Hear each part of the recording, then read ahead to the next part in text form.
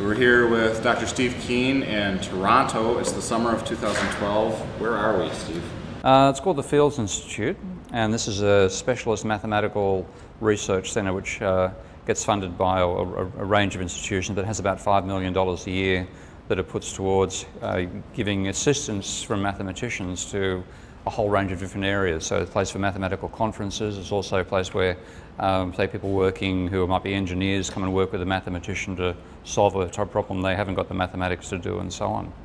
And yeah, I got the reason I'm here is because in a very serendipitous way, the Fields Institute found about my work on modelling financial instability. So I'm now working with some of the mathematicians here to improve the techniques that I use and to further analyse the models that I've built.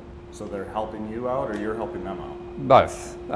It's an intriguing story, and the way it begins is that the Fields Institute, because it's a specialist applied mathematics centre, helps out engineers, physicists, you know, the whole range of different areas take place here, and economists. And so for the last 20 years or so, it's been a place where people have developed financial economics, mathematical financial economics. So this is not neoclassical economics? Yeah. Oh, Yeah. it is. Well, they didn't know it was neoclassical economics. They knew it was economics. Okay. Okay. This is the thing. People who aren't inside the profession don't realise that it's divided. So far as they see, there's economists out there. So their attitude was that, well, the economists developed all these models like the efficient markets hypothesis, capital asset pricing model, Black-Scholes options pricing, etc., etc. They assume equilibrium, which is unusual so far as mathematicians go. That you normally have a dynamic system which you've got to decide whether the equilibrium either exists or is stable before you do anything about it. But all the models had equilibrium. But these are the professionals; they must know, you know. So the mathematician would help them improve the calibre of the mathematics and analyse the dynamics and add various elements in there. They then had a seminar which started being planned in 2005, but finally took place in 2008. So a whole bunch of people who got leading reputations in financial economics, mathematical finance were here with the mathematicians and were completely caught by surprise by the financial crisis, didn't have a clue as to why it happened, and the mathematicians realised, but we thought you guys were the experts. So then there's coming out of this centre, one of the many institutions they've spun off over time where they try to be an incubator for new businesses as well, is what's it called? I think it's called Analysis, or some risk analysis company, which is the world leading producer of software for risk analysis in banks. And the managing director of that was giving a speech here, and one of the mathematicians that said, well, obviously we're in a cycle, and clearly economic theory presumes equilibrium. So if I want to learn about cycles, what economist should I read? And he said, read Kindleberger. So the mathematician got out Kindleberger, and the very first thing Kindleberger spoke about was Hyman Minsky. That was the intellectual framework Kindleberger uses for manias, panics, and crashes. And the mathematician read it and thought, this is a pretty compelling explanation of where we are. Right, because Minsky, that's the work that you that I'm doing, yeah. Right? So Kindleberger has a book which is a historian's view of manias, panics, and crashes, and so on. And he uses... What's the title, do you know? That's the title, okay. Manias, Panics, and Crises. And he uses Minsky's ideas as an organising framework for talking about that. So you've got... If a person read that book, would they have been seeing this 2008 thing coming, kind of? Or? They'd certainly have a better idea that it could happen, but certainly if you wanted to really understand it than Minsky, you go to the original rather than... But Kindleberger used Minsky's ideas as an organising framework. And so the mathematician reads the first few chapters, talks about Minsky, compellingly provocative idea. He knows Kindleberger is referred to by the mainstream. Even Brad DeLong now talks about Kindleberger. I'll come into that one later. So mainstream, solid analysis, convincing. There must be lots of mathematical models out there of Minsky. It's obviously mainstream. So he goes and takes a look in the EconLit, which is the online database that academic economists have for articles. Search for Minsky model. He didn't only find one. There were a couple of others, but he just found me. That was it. And he was quite stunned because he thought, what's going on here? This is a compelling argument. The only sensible in terms of the level of complexity mathematical model is by one guy. So he then corresponds with me and then starts wondering what he then now, published. Who are we talking about that's corresponding? Matthias Grasselli, who's he's the deputy director here. Oh, okay. Okay, so he then... he's a mathematician then? He's a professor of mathematics from McMaster University. That's in Canada? In Canada, yeah, in Hamilton. So, having read it, he used my model. He then took, in the sense in the model I described, the dynamics of the model and the two states it could lead to, either a financially stable system where there's an equilibrium reached in terms of debt, worker share, debt, income distribution, and employment will reach equilibrium, or under some initial conditions you could go to infinite debt, zero employment, and zero wages, which of course is a Great Depression. Because there's in my model I didn't have any bankruptcy. There was no way out. Once the debt spiral started, that was it. Right. So he then mathematically analysed the stability properties, etc., published a paper on it, and then approached me at that stage. And by this point, having enjoyed... To read the paper and review it, or...? Oh, just let me know it's being published. Okay. So then he started looking at other things I'd written and got Debunking Economics. Your book? My book. And then he's looking through it. And of course I wrote it for to explain to non-mathematical readers the numerous mathematical critiques that have been done of mainstream economics. Quite a few of them, unintentionally, own goals and soccer parlance by neoclassical economists. So he read through this stuff and he's got progressively, you're kidding, their eyes widening and thinking economics is not like chemical engineering or quantum mechanics or anything else like that. It's obviously riven with divisions, and huge amounts of what we thought were well-founded principles simply haven't been thought through properly. So he then suggested we start collaborating, and that's why I'm now in the Fields Institute.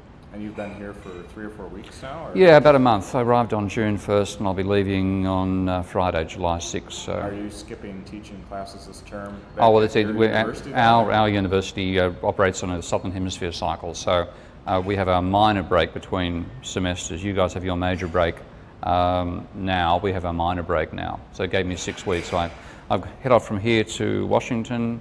I'll be doing an interview on the Capital Account show, one of my favourite shows. Is that for which networks? It's on Russia Today. Yeah, they've got Max Kaiser and Capital Account. And you've been on that 2 or 3 times? Yeah, oh yeah, half a dozen or so. Yeah, very good show.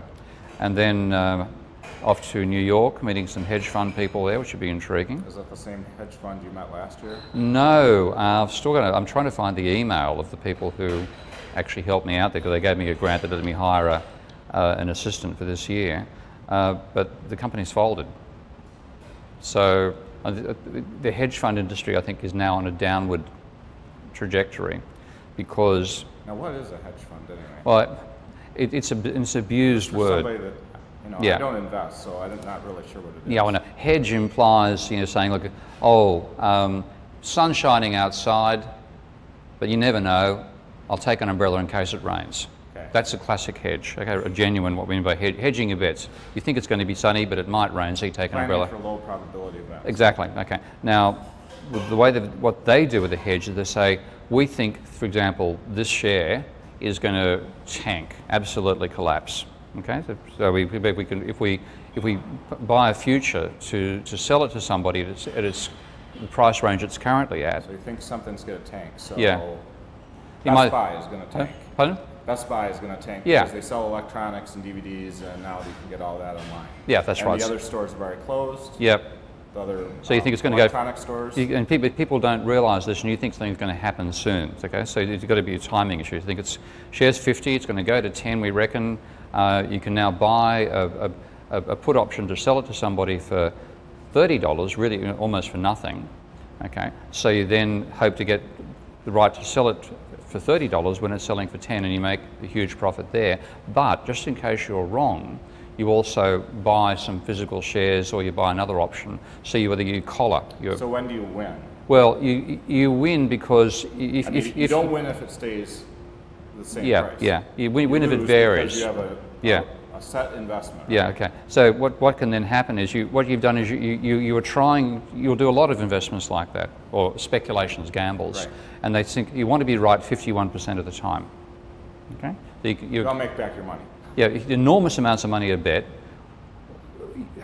Almost half the time you lose, slightly more than half the time you win, you make a fortune. That's the idea behind it. But it's not really what we mean by hedging in the real world. It's abuse of language is so typical in economics and finance. But that overall, the reason I believe that strategy... So the way that really a hedge fund works is it's betting that some shares are going to fall in price. Or up, either way. Or go up. It doesn't, it's just variability. So and you'll then vary, and based on that, you're going to make money for the fund. Yeah. But the other element of it has been that if you look at what people normally think about variation, and this is one thing that has led us astray so badly, is the old bell curve, you know, the normal distribution. Yeah. Okay. Well, if you plot the normal distribution for heights, body weights, IQs, etc., then the data you'll find fits through it pretty well. Now, what it means is that it has, after 5 or standard deviations above or below the mean, you're like 99.9% of the data. Virtually there's nothing on the other side. Right. You've got the entire range there. But with a chaotic distribution, you can get 10 and 20 sigma events, as they call it. Okay, which can you can think that the normal variation of the stock market is, say, up and down 1% on a daily basis. That's pretty much the standard deviation of the stock market. Well, if it was normal data, you would then say nothing bigger than +5 or -5 will ever happen. Now, it's obvious. Well, it could happen, but the probability is just so... Yeah, well, probability ends up being once every 2,500 years. Right, okay. Right. Okay. Well, it ends up being about much more frequent than that. Yeah. Well, we've had a -20 event back in October '87, a -10 event in 1929, and hundreds of events outside that 5 sigma range. So that you're saying the motion of the stock markets is not a normal. Not normal at all. But the thing is, it's also that people normally focus on what's called the fat tails, the fact that there's many more events in the extremes than a normal distribution would give you. But where hedge funds have made their money, potentially, is that just as there's more events in the tail, there's also more events around the mean than out of a normal distribution. So if you just get that tiny bit of volatility there and ride that while the market's going... So you could bet on stability on a stock also. Not so much stability, it's variability around the mean where it tends to be closer. And while the market's moving up, then you get that event. When it starts going down, you get these events. So hedge funds have actually exploited the fact that the distribution is narrower than the standard deviation on the way up. But now the reason it was going up was because rising levels of debt were being used to gamble on stock markets prices. And the whole rising debt level was actually what was pushing up those asset values, both housing and property and all the derivative instruments and so on. Now that we're getting a deleveraging process, that whole narrow event, things are going to happen around here, has become events out here instead. And all those hedge funds that made money on the way up are being wiped out on the way down. So it's not amazing that particular fund went, unfortunately, because it just survived that. So there's another one that's invited you to come talk? Oh, there's quite a few. I mean, people are hoping to make money out of my analysis. You know, there's a. And do they appreciate your analysis financially with the little? Well, that hasn't happened yet, and I'm not going to do it for consultancy. So I'm you're not doing it for free, really? No, I've done it for free for a long time. But if I'm going to, what I prefer to say, look, I'm willing to be as an advisor on occasions in an informal way, but I'm not going to be a hired gun, and I'm not going to work for contract and so on. Why not? Because I'm trying to do pure research. I'm trying to actually build overall models, and I'm not doing it for the money. I'm doing it so that I get the time to do the research that I want to do. So I'm happy to make a decent living out of it, obviously, but I'm not doing this as a way of making my fortune. And if I actually started doing that and spending time doing that, then I couldn't do the time building the mathematical models of financial instability that I actually want to build.